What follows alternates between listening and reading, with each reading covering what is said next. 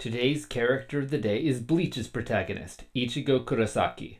Appearing in the first chapter of the manga and first episode of the anime, Ichigo has since gone on to become one of shonen manga's most popular heroes.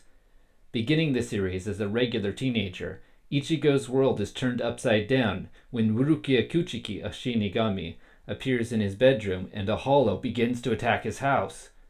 Seeing his will to fight to protect his family, Rukia grants Ichigo the powers of a Shinigami. Despite being hot-headed and brash, Ichigo cares deeply for other people, including his friends Orihime Inoue, Yatsutora Tad Sado, and Uryu Ishida.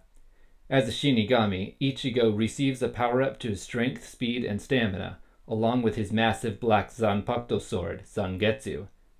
After becoming a Shinigami, Ichigo also discovers that he is possessed by the hollow spirit of his sword Zangetsu. Eventually learning how to control the spirit, Ichigo's connection to Zangetsu grants him a further upgrade to his physical abilities, through the summoning of a skull-like hollow mask. Ichigo can also access a second form of his Zanpakuto, known as a Bankai. This Bankai grants him a massive speed upgrade and a stronger version of his sword known as the Tensa Zangetsu, which appears as an all-black katana. After coming to terms with his Quincy background, his Bankai katana is replaced by a pair of blades, one small and one large, with his Tensa Zangetsu becoming a fusion of the two. Though mainly a melee fighter, Ichigo's special Getsuga Tensho technique releases a wave of concentrated spirit energy from his sword. When used by his true Bankai form, the attack can be made into a cross-shaped energy blast. Ichigo has three significant form changes throughout the series. The first is his hollow form, which is seen when Zangetsu takes full control of Ichigo and transforms him into a hollow.